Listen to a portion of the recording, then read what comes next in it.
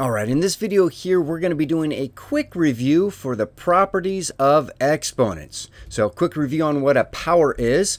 It is a product of repeated factors. The base of the power is the repeated factor, and the exponent of the power indicates the number of times the base is used as a factor. So this is a mouthful. Here we go. So let's pretend we have 53 to the fourth, so that's our power.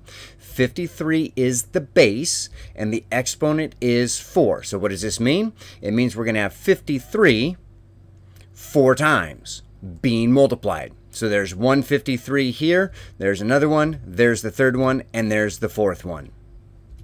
So just backing up just a second, here if we have b to the x power, that means we have x factors of b, or putting it another way in kind of simpler language, we have x amount of b's being multiplied. Now remember, these are going to be replaced with numbers here. B is going to be like a 6, and then the x is going to be like a 5. So we'll have 5 6s being multiplied. Quick example here, we have 8 to the fourth power. 8 is the base, and the exponent is a 4. So if we're going to write this in expanded form, that means we're doing the repeated multiplication. So that's going to be 1, 2, 3, 4 8s being multiplied. Now, if we're looking for standard form, that's where we actually find the value. So probably on this one, get out our calculators. We have 4 8s to be multiplied, or 8 to the fourth power. If you know how to do that on the calculator, 4,096 is the value there.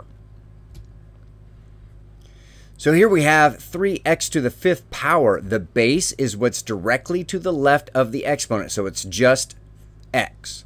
Now the exponent, that's a 5. That one's pretty easy to figure out. So now we're going to write this or rewrite this in expanded form. So we have a 3, and then we're going to have 5 x's after that. 1, 2, 3, 4, 5 x's being multiplied. So we have a 3 times another 5 x's. There's expanded form there. What is the base of 4x to the negative fifth power? The base is going to be 4x. So if we don't have the parentheses, just x would be the base. But since this is in parentheses, it keeps the 4 and the x together. So 4x is the base.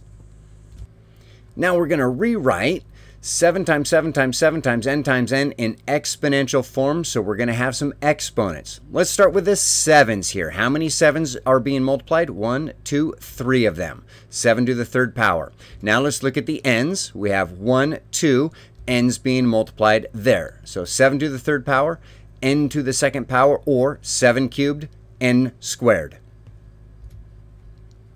Let's look at the product property.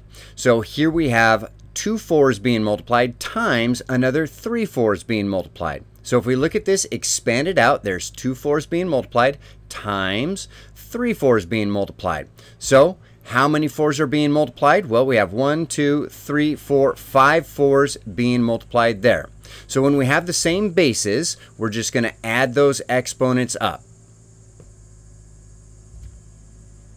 Now let's look at the quotient property. So the numerator here says we have 5 4s being multiplied. There's 1, 2, 3, 4, 5 4s being multiplied for the numerator, and the denominator is going to be 3 4s being multiplied there.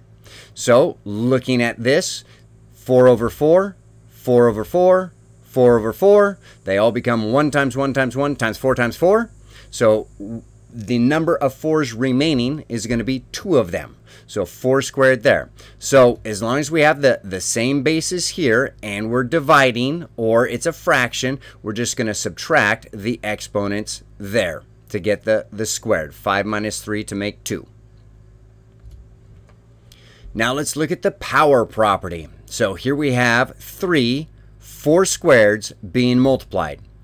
1 4 squared times another 4 squared times the third 4 squared there. A little bit more expanded there. We have 2 4s being multiplied, another 2 4s being multiplied, and a third set of 2 4s being multiplied. For a grand total of how many 4s being multiplied? That's going to be 1, 2, 3, 4, 5, 6 4s being multiplied. So when we have a power to another power, we're just going to multiply these exponents here.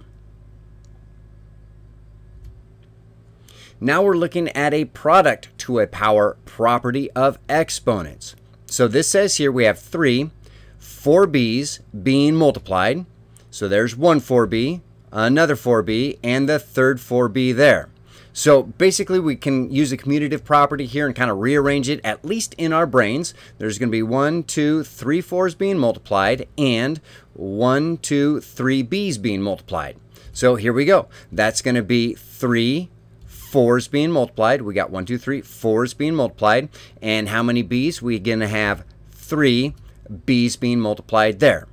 So the shortcut for this isn't really a mathematically exact phrase, but basically this exponent goes to both the 4 and it goes to the b. It goes to both there. It's kind of like the distributive property, except it's not, because this is with exponents. So quick wrap up here. Product property, you're going to add the exponents. You got the same bases there and there. Quotient property, we're going to subtract the exponents. We have the same bases, so 5 minus 3 makes 2. Power property, we're going to multiply the exponents. We have a power to a power, so 2 times 3 makes 6. And product to a power, that exponent of 3 goes to the 4 and it goes to the b.